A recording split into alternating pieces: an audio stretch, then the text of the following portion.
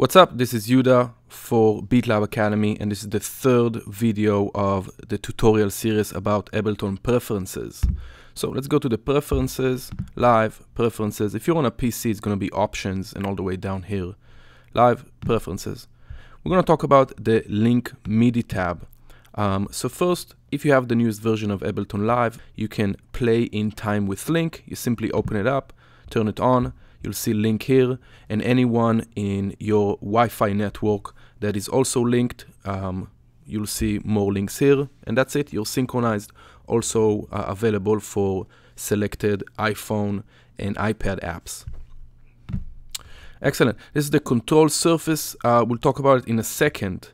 I'm gonna plug in my MIDI controller here, and we're gonna see down here in the MIDI ports, we're going to see it show up. Usually you're going to see one input and one output. In this case, I have two inputs, depends on your MIDI controller. Here we have three columns. Track is so you'll be able to play MIDI notes. Sync is so you can synchronize with other computers. And remote is so you can use the MIDI mapping mode. So let's first of all load an instrument here. Make sure it's armed, and can already play it with my MIDI controller. If I want to map something, I'm going to go to MIDI mapping mode. Let's say I'm clicking on the track volume, moving one of the faders on my MIDI controller, and it's already mapped. Nice. Now let's talk about the takeover mode. So if it's set to none, when this crossfader is set to something, somewhere, let's delete this too so you can see it. Let's say it's set here, or let's say it's set here, my fader is all the way down. As soon as I touch it, it's just jump to it. So that's takeover mode turned off. When takeover mode is set to pickup, and let's say my crossfader is my track volume is here, my fader on my MIDI controller is here, it's not gonna do anything unless I pick it up where it is, okay, where the parameter is. So again, if I put it all the way down, my MIDI controller is here, I move in it, nothing happens unless I pick it up. Excellent. And I would say my most used takeover mode, that's what I use, is the value scaling, which is gonna proportionately control the parameter that is mapped, depends on where you are. So if this is all the way on the bottom, I'm right here. As soon as I touch it, it's already moving it, and it's going to proportionally scale it according to the position of your control. So again, right here, I'm in the middle, moving it up. It will move with me proportionally to where the control was. Excellent. Let's go back here.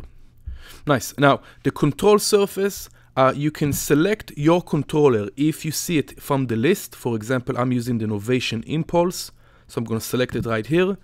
You should also select it from the inputs and output.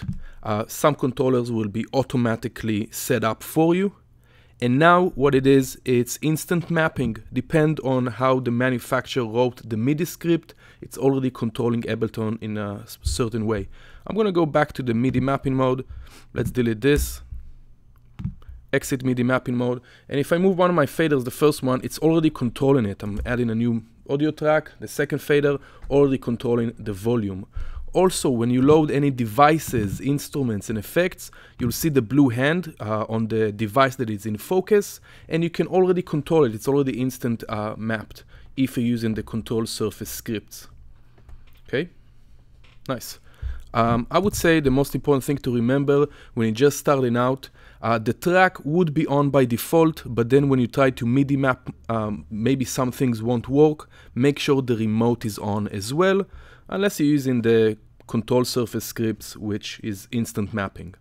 Now, if you open up the input, here you have some more controls, some more options when you synchronize between two computers.